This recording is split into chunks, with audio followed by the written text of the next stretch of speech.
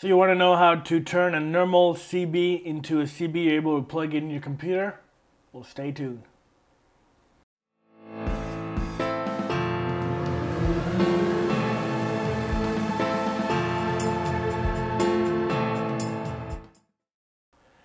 Hello guys, I'm Delta Bravo Production, and today's episode we're going to take this CB mic and make it work for a computer. Why do you want to do this? Well, it adds a little something to your simulator game that you want to play with. So if you want to play with trucks or farming or whatever simulator game that requires a CB mic, it adds something a little more that's more fun to use. This is the parts that you will need. You will need a CB mic, a mouse. The mouse is there to have an input, so when you click the button, it will send out an input to your computer, and your computer will open the mic, so the mic is not always on. You'll need a 3.5 millimeter jack for mics, so the difference between that and a normal one, it has 3 sections, 1, 2, 3. And if you take a normal one, which I don't have here laying around, there'll be 4 sections. That's not what you want. You want 1, 2, 3. So it's a mic. It's a mic 3.5 millimeter jack. That's the basic parts that you need, but I'm also adding a project box so I can close everything in, and a plug so you can plug it in and just make it a little more neater. Let's focus on the CB mic. Alright, so here we have the CB mic. I'm using a mic called the Superstar. The serial number is DM507-4. This mic is pretty cheap. I got it on Amazon or eBay, I'm not sure. Anyways, links will be down in the description and where you can find it. And this CB mic has 4 pins. It's important you get one that has 4 pins. It's a must. You need to. Not 3, not 5, not 10, not 45. Okay, they don't make 45 pins, but 4 pins is what you need. So let's open this up.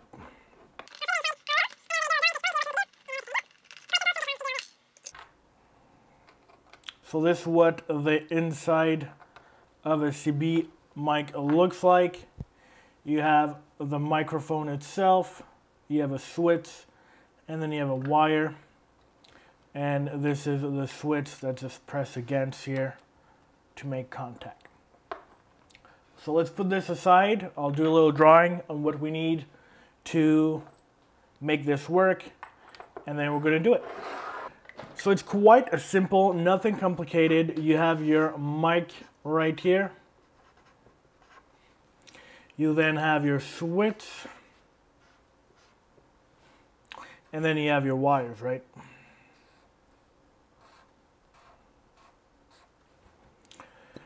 So what you want in the end is you want microphone positive, microphone negative, so that's to one wire to another wire. And then you have your switch here, and you want one to connect to another wire and one to connect to another wire. That's it. In the end, this is what you want. Now, is it already made like that? Hell no. It's made for however the CB works. I don't really know how each CB works, but it's made for that specific one. So what we're going to do is step number 1 is we're just going to remove all the wires from the switches, and we're going to expose them, and then we're going to take a multimeter and we're going to test out which wire goes to which pin. And then from there we're going to do what the drawing says. So I'm using a soldering iron to do this, to remove the wires. I think it's going to be simpler this way for me. If you don't have one of those, holy crap, this is hot. If you don't have one of those, it's going to be a little more difficult for you guys to do it.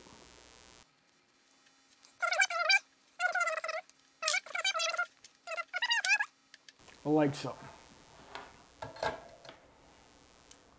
So this, we're going to put this aside 5 seconds. If we take a look at the wires here, we have 4 wires, correct? But in here, there's more wires. And I'm hoping that we don't need that. I don't think we do. If we do, we'll just strip that out. But I believe those 4 wires should be technically those 4 pins there. So I'm going to use a wire stripper. You can use a normal little tool, a little pliers here to strip your wires. I'm fancy, so I use this.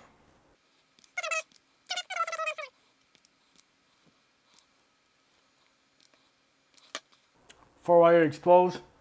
Now what you want to do is take another piece of paper and you actually want to write down what each wire is going to the pin here, because once we connect this to there, I want to make sure everything is good.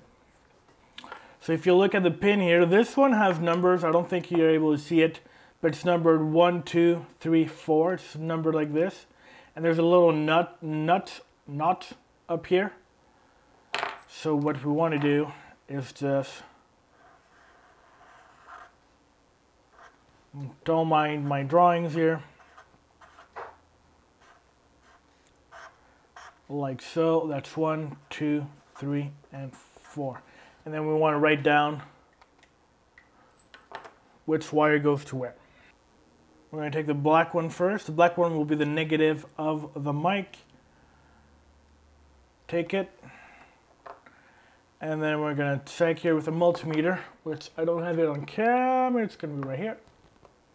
Which you don't see it. It's going to be right here. Now you see it. I have it set to continuity. Yeah, that thing there. That tests out if you have connection, goes to 0.00. And then you're going to test out each pin and find out what it is. So I just tested out this one, and it's actually pin number 1, which is black. And then we want to do this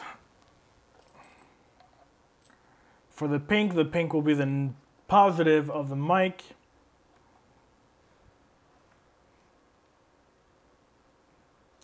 And actually that's pin number 3. So that's pink. And then yellow. We'll test out. Yellow is pin number 2. So technically, the blue one should be pin number 4. Just gonna make sure and double. Yes, it is. The switch has 6 pins, and usually there's a common one, and then there's an always on one. So that's when the switch is in the off position, it makes contact, and then when it goes into the on position, it will make contact with the other pins. So it's simple again with the multimeter. The middle one should be the common. We're going to touch on one side, on the other side. So if we test here on the other side, as you can see, makes contact. And then technically, if we turn on the switch, not sure if that's turned on enough. Yeah, it shouldn't make contact. And actually, it doesn't make contact on the other side. Oh, yes it does. I wasn't going in the right pins.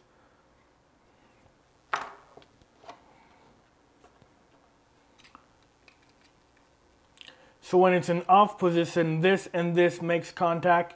If it's in the on position, this and this makes contact. Now you might be wondering why there's another set of pins here. It's just a double throw, they call it.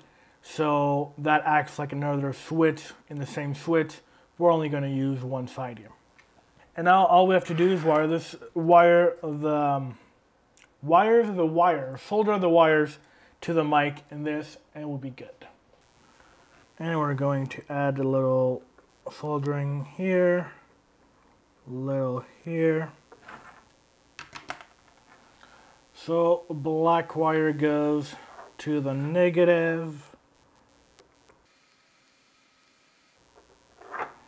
And then we're going to put the pink one as the positive. There's no red, so pink is almost red.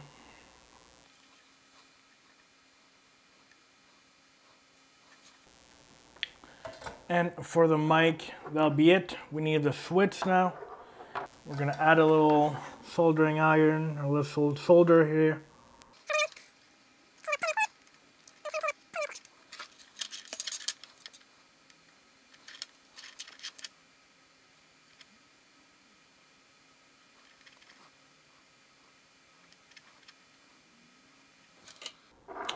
And bingo, add the mic back in. And it's that simple. If you want, you can use a tab of hot glue. I'm going to put in hot glue for the switch to make sure nothing moves. Don't think anything's going to move. But you can if you want to. And then next thing we need to do is assemble the mic.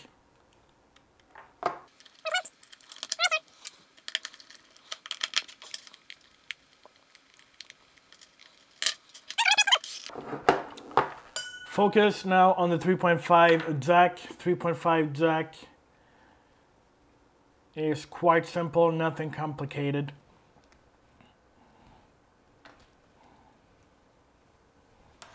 So we have this jack that has two males. Could be a female, could be a male, that doesn't matter. What you want to do is cut one piece out, like so. Then we're going to extend the wire here. And it has 3 wires wide because there's 3 tips here. 1, 2, 3 tips. Now to know what is what, usually this ring here is the negative, and then you have, if it's a stereotype mic, you have 2 left and right ear. And what we're going to do, test this out, it's simple. The multimeter, once again, will be our best friend. So take out the trusty old multimeter. And we're going to test out that theory. You know, I'd rather always make sure we test it out than, you know, break everything or do it twice. Multimeter, negative outside is negative. Then the white one should be one of those two. It is, it's the tip.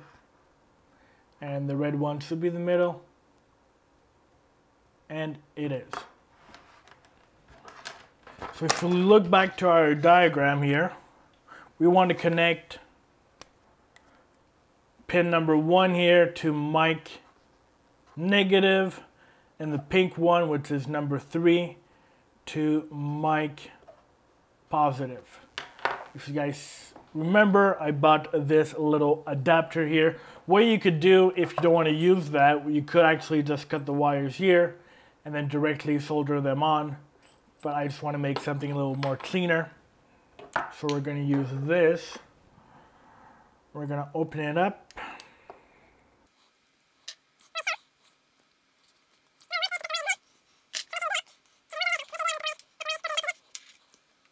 So how do you know which pin is which? So here is the little knots we're talking about.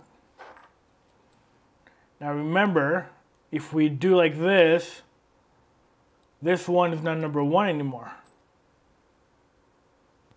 It's this one on the side. But luckily for us, if we turn it around here, this one is numbered. Don't think you guys will be able to see this. It's numbered 1, 2, 3, 4. As 1, 2, 3, 4. So it's going to be simple for us to wire this. So let's hold it here. I do want to be in the camera a little for you guys. And then once again, we're going to do like we did before, put some soldering and then solder it on.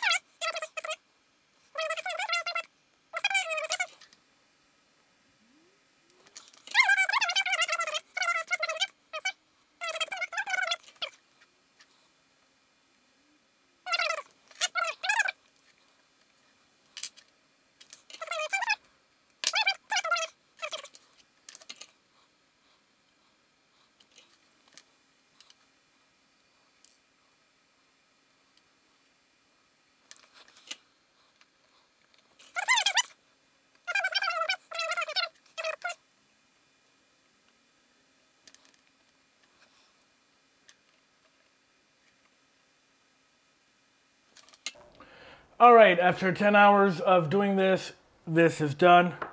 So first thing before attaching the mouse, what you want to do is just plug it in your computer and see if the mic works just like that. Alrighty, we're back. So you plugged it in, tested out, it works. It's wonderful, everyone's happy.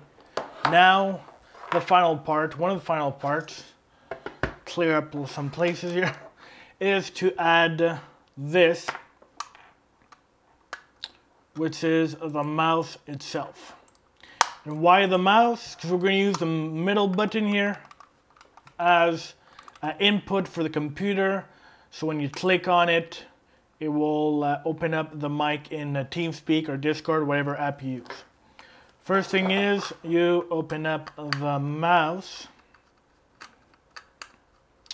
And I took the cheapest mouse on eBay. I think it was like $3, $4, something like that. Open it up. This we don't need.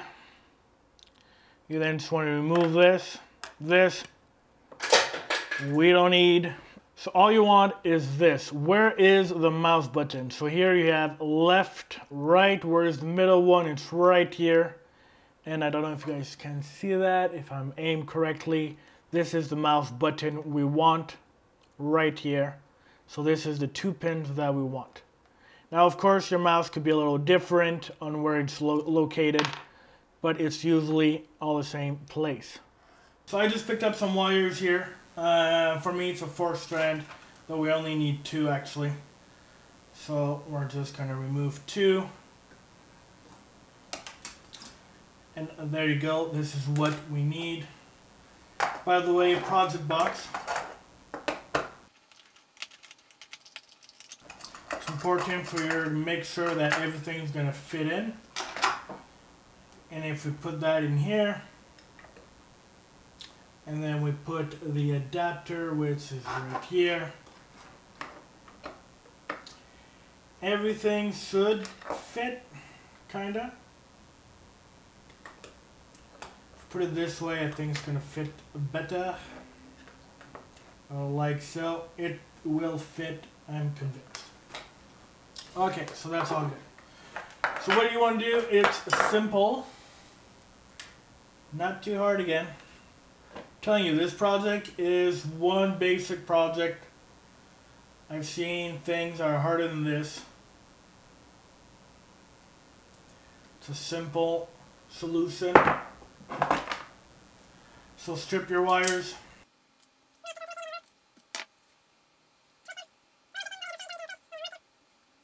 And what we're going to do is, remember the buttons right here, 2 connections are right here.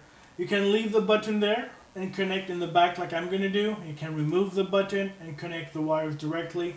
It's up to you. I'm not going to get complicated about it. I'm just going to connect directly.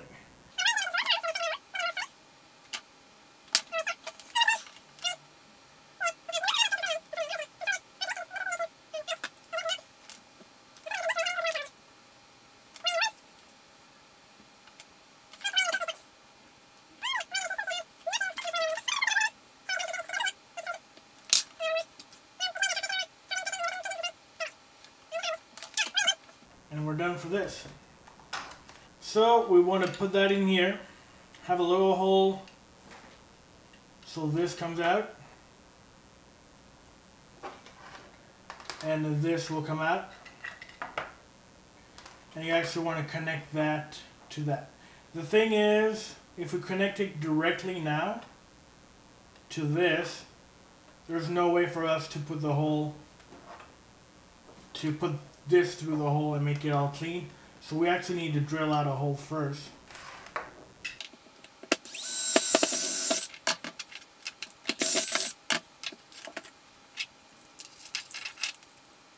Almost, but not quite. We have to make it a little bigger. So give me a second, guys. I'll be right back with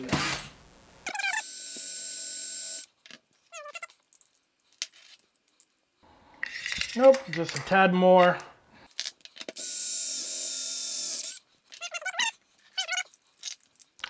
And there you go. What we're going to do, what I'm going to do is I'm going to put some glue here all around.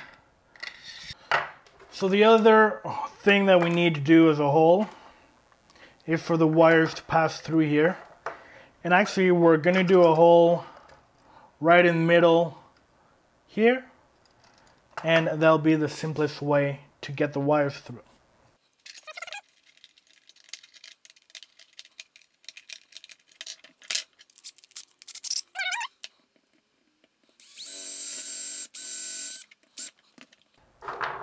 Like so. And why did I choose the middle? It's because when you're going to open it,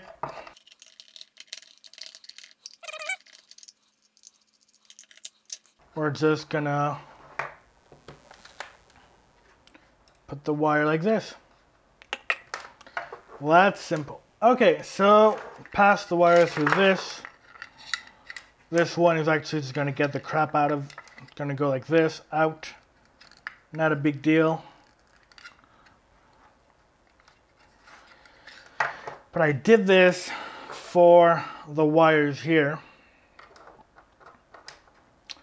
Pass them through the hole. And we're going to then attach that to there. Alrighty, so now let's hook up the wires to the pins on our left. Pin number 2 and pin number 4.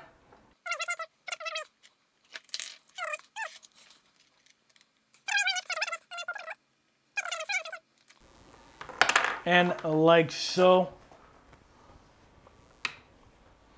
Then we just have to reattach everything. What I'm going to do, I'm actually going to put some hot glue around this. Make sure that everything is good. So let me get my hot glue and I'll be right back. Alrighty, so we're going to hot glue this. Just a little hot glue.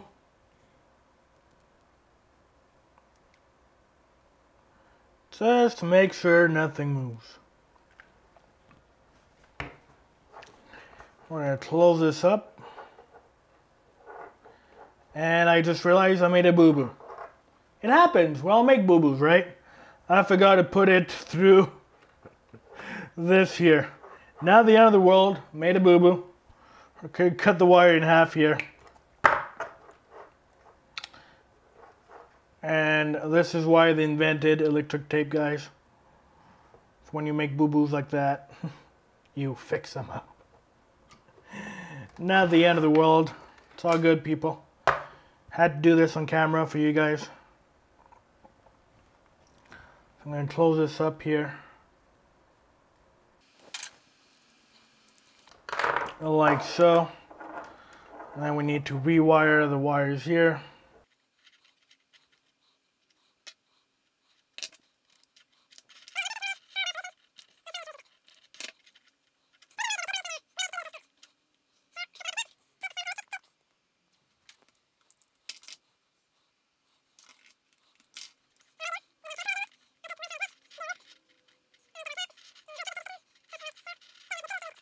Alrighty, one of the last steps is just to hook everything up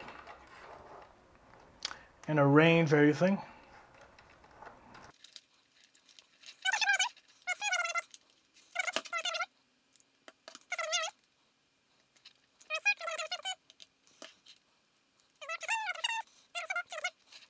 And then all you want to do is add the wires in here, and there you go.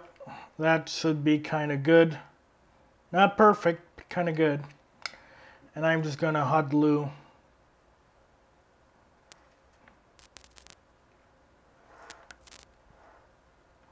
you can use whatever you want. For me, I'm using hot glue, simpler. I think it's going to be simpler for a lot of people.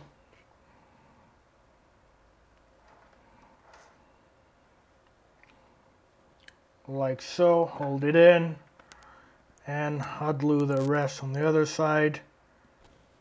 Oh, I might be not in focus, I'm sorry guys.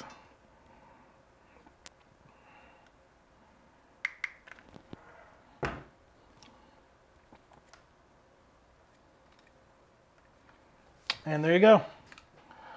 All then we need to do is close this up and go test it out on the computer. Alrighty guys, so you took the little thing, you plugged it in. Jesus Christ, don't break everything. You plug it into the computer, you have your mic right here. Your little box is plugged in, the USB is plugged in, and the 3.5 jack is plugged in. So what you want to do is open up the sound here and make sure that everything is working fine. You just type in here, search sound, and you'll find it. Open that up, go to recording. Mine's called Stream Mic because I renamed it, but it's not going to be called that for you. Just make sure what's the default device. You want to go properties. First thing is what you want to do is click listen to this device. Say apply. So when you talk into it, it should you should be able to hear it. Now you might want to adjust the levels here. There's a boost and a microphone. Adjust it to 100. Now this should be a lot better.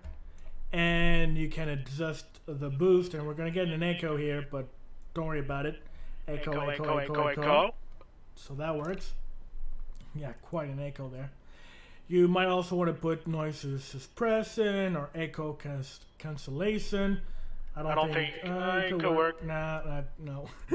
Whatever works best for you. So you adjust the settings that you want. Let's put it this way. And when you're done that, remember to turn off listening to device, or it's going to turn you crazy. Then we're going to use TeamSpeak for as an example, but this works also in Discord. If you open up Discord and go to your settings here, that will also work out good.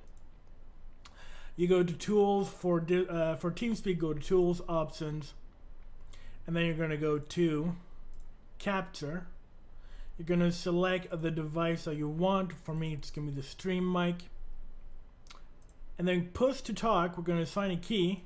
And when you press the button, it will act like mouse button number 3. So when you talk into it, it'll light up. Why is this file? Oh, there you go. It will light up.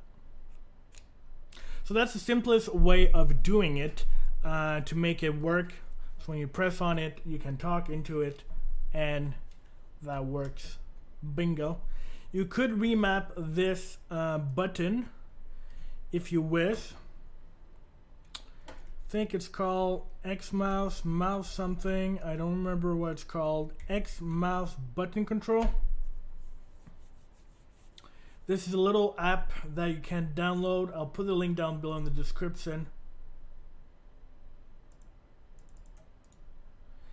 And what this basically does is you're able to assign your middle mouse button to whatever key that you want. So let's say that, because I'll give you an example, if I click here and press the mouse button, or if I'm over something like this, it could possibly trigger something else, and you might not want that.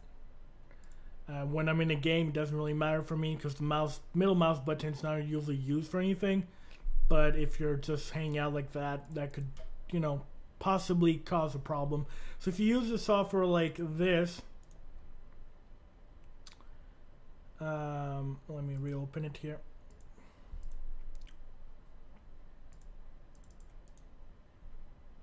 You can then put the middle mouse button to anything that you want. Could be a key, could be anything that you want actually.